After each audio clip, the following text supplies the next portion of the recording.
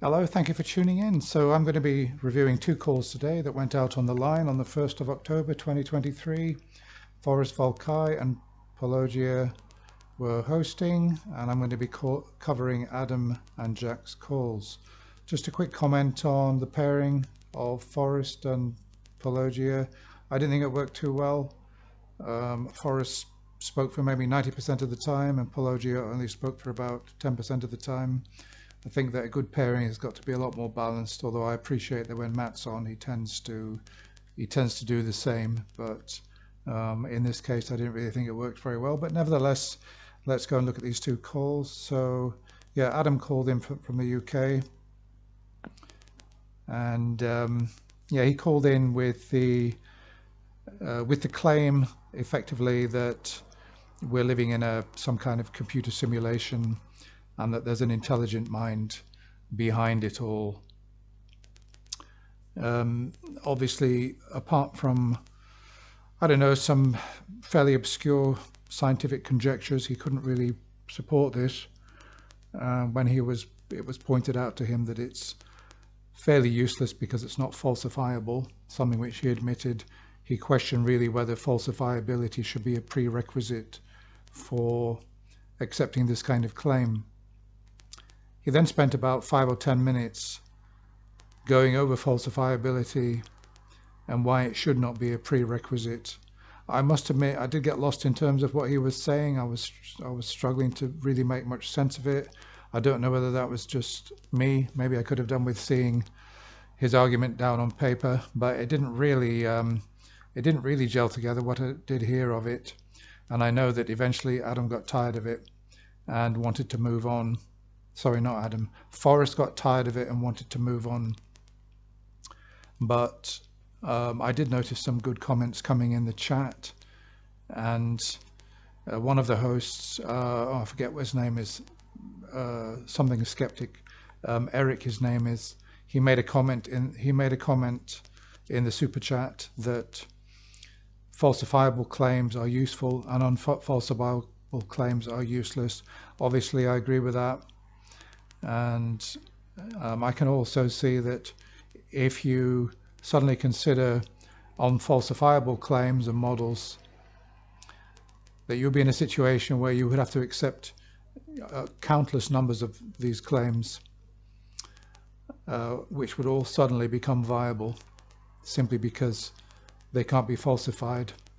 And more dangerously and fatally, I suppose, catastrophically, you will be in a situation where contradictory claims will become viable. For example, the claim an omni-god which is all good exists and an omni-god which is all bad exists. They can't both exist at the same time. So yeah, and I just thought that Forrest should have really just kept pushing back on what reason do we have to believe that this is actually true in terms of there being an intelligent mind which is the originator of all things, and we live in a simulation.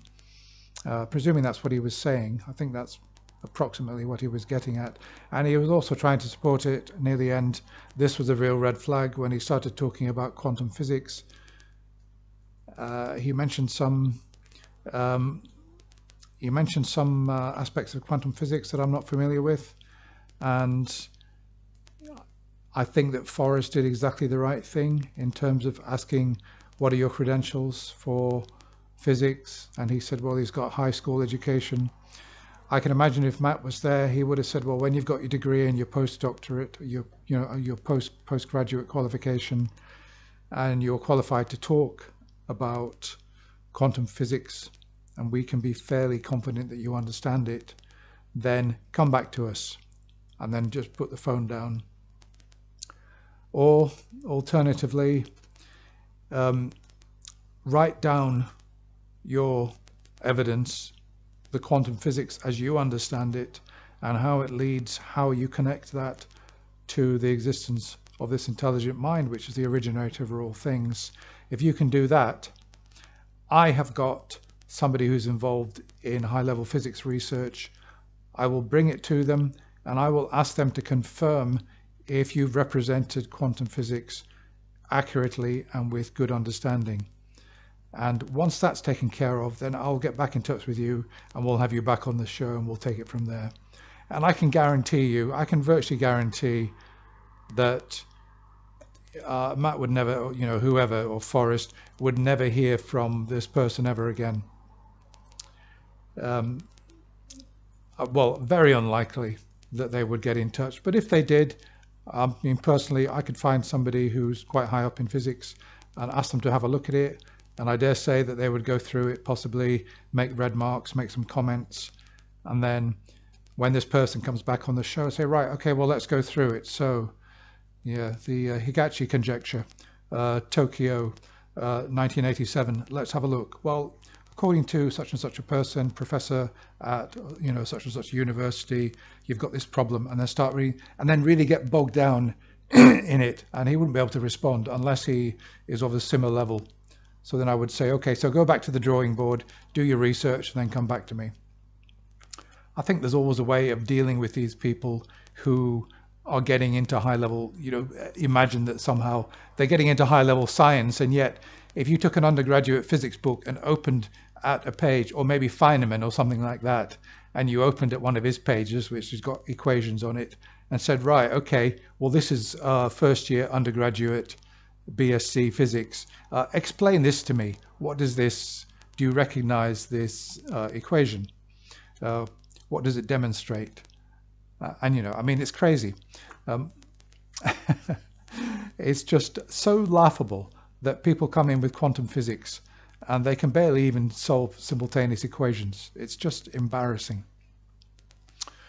Okay, so yeah, so, oh yes, and then of course Adam at the end of the call made this incredible claim that he's a microbiologist and he's got a doctorate in microbiology. Well, that's really strange. I'm surprised he didn't say anything before when he was saying that he only had high school education in physics. I'm really surprised he didn't say, well, I've got high school education in physics and philosophy, but actually I'm a doctor, you know, in microbiology. And actually, if I was Forrest, then I would have said, okay, you say you're a doctorate in microbiology, you're a genuine academic with credentials. Which institution are you attached to? Where did you do your doctorate? And who was your supervisor? And what's your name as well? Because if you're an academic, you should have no fear of revealing who you are. You just shouldn't. And I would have called his bluff out on that one. I very much doubt whether this person is a real microbiologist. And if anybody did have a PhD in microbiology, they wouldn't be phoning an atheist call-in show to demonstrate their ignorance on quantum physics. I thought it was laughable. I thought they could have called them out a bit more on that, but okay, moving on to the other one. So Jack, yeah, calling in, really trying to switch the burden of proof, saying that why can't we trust the sense experience and the religious experience of people that we know, people that we trust? Why isn't that enough? And I thought that Forrest and Paulogia gave perfectly reasonable answers on that, that it can only be evidence, if it's evidence at all, for the person that's having the experience, because, you know, there's the experience itself and then there's the interpretation.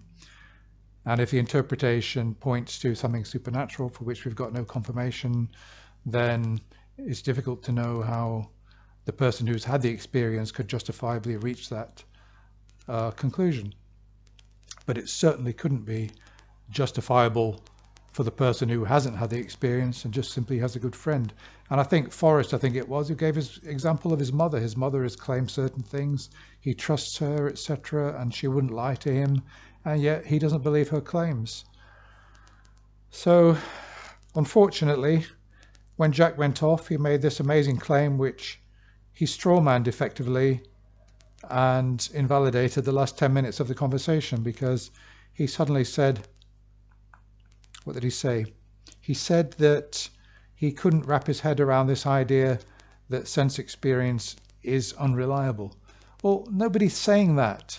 Nobody is saying, and Forrest certainly didn't say, that all sense experience is unreliable. It depends upon the kind of experience, and it depends upon the interpretation and what that's pointing to of the experience. For example, I'm having an experience now by touching this computer mouse.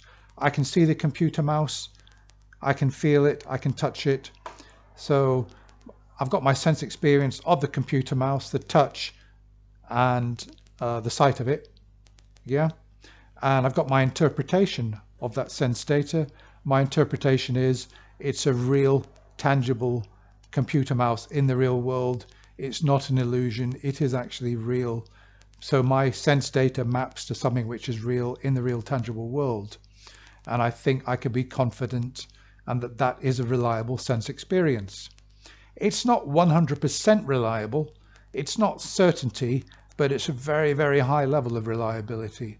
Contrast that with standing in an evangelical church, a happy clappy church singing Rock of Ages, and everybody around you has got blissed out looks on their faces and they're looking at you with love, and you know, your spirits are soaring, you're full of joy, you're full of love, you feel this euphoria in your body, and you think, oh my God. So there's the sense experience, the feelings of euphoria, the joy, etc. That's the experience. What does it map to? What interpretation are you going to put on that sense experience? So your interpretation is, well, it's the Holy Spirit. Okay, well, this is where we've got problems. And this is where we've got to say that it's not the sense experience which is unreliable. It's your interpretation. So we believe you that you had this experience. We accept your description of the experience. What we don't accept is your interpretation, because it's never been demonstrated that any such thing as the Holy Spirit exists. It's a supernatural concept and there's no evidence for it. And you can't demonstrate any connection between your sense experience and this thing which just seems to be a concept or an idea and which does not seem to map in reality in any kind of way. So this is where your sense experience is reliable, but your interpretation is at fault. And I just think that Forrest could have been a bit more explicit about that, because he spent 10 minutes going through talking about it, but somehow he didn't get through to him. Otherwise he wouldn't have made this straw man comment that he can't wrap his head around the senses not being reliable. And that's a straw man. It's not true. Nobody's saying that all sense experiences are unreliable. The sense experience can be reliable and usually is reliable. What's not reliable is either your interpretation of it. It may not be reliable. It depends on what the claim is. If your interpretation points to the supernatural, then it's probably not reliable. If it points to a mundane everyday thing like a computer mouse, then it probably is reliable. So yeah, he strawmanned him there and he got away with it, and he went away feeling that, you know, he's justified because Forrest's position that all sense experience is unreliable is not viable. So, okay, I thought that was a bit of a fail. Maybe you disagree. Okay, well, that's about it. Let me know, did you hear those calls? Tell me what you thought of them, whether you think that my take on them is fair or not. Okay, bye for now.